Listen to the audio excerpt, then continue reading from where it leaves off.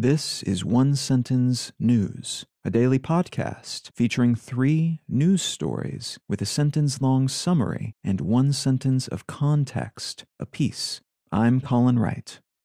This is a sponsored message. I've been using Anchor as my podcast host for a while now, and it's been a pleasure to use. Anchor offers benefits that most other hosts do not. It's free to use, but it also has a collection of tools that allow you to create a podcast completely within the Anchor website or smartphone app. They distribute your show to Apple Podcasts, Spotify, and all the other distribution channels without any additional effort on your part, and you can make money from your podcast without any minimum audience size. So you can use it as a more traditional podcast host like I do, but it's also got everything you need to start a podcast from scratch. If you're keen to give it a shot, download the free Anchor app or go to anchor.fm to get started.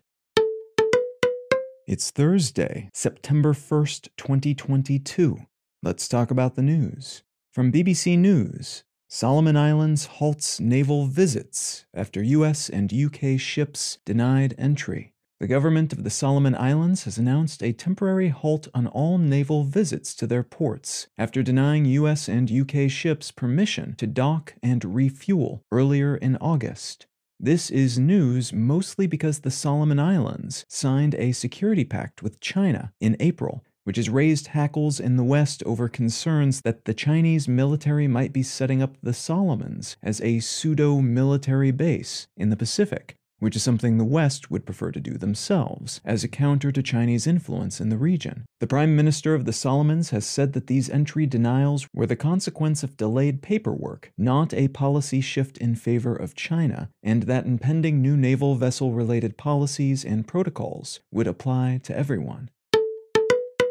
From Reuters, Iraqi cleric Sadr calls off protests after worst Baghdad violence in years. Violent protests by supporters of the cleric and politician Muqtada al-Sadr in Baghdad have eased following an announcement by al-Sadr in which he called for an end to the violence in the wake of the killing of at least 22 people in clashes throughout the city. This is an ongoing story, but in essence, the Iraqi government has been at a standstill for a while, as no group has been able to achieve a big enough majority to form a functioning government. Al-Sadr represents one religious and political faction, and he quit parliament in protest over that stasis recently, which led to protests and his followers occupying government buildings several times in the past few weeks.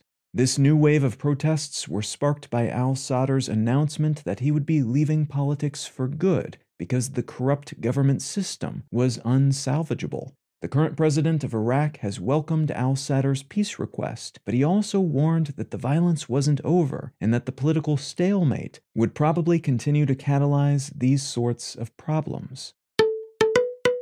And from the New York Times, U.S. life expectancy falls again in historic setback. New data shows that the average American life expectancy has fallen sharply over the past few years, dropping to 76 in 2021 from about 79 in 2019. That's the most dramatic decrease in not quite 100 years, and although most countries have seen similar declines over the course of the COVID-19 pandemic, and this decrease is attributable almost completely to COVID itself and secondary consequences of COVID. Most other countries have begun to see their numbers creep back up, while data in the US shows a continued fall so far. If you're finding some value in One Sentence News, consider leaving a quick review wherever you get your podcasts and/or sharing the show with a friend. You can find out more about this show or subscribe to the email version at onesentencenews.com. And you can support this and other related projects, like the Let's Know Things and Brain Lenses podcasts, at understandery.com.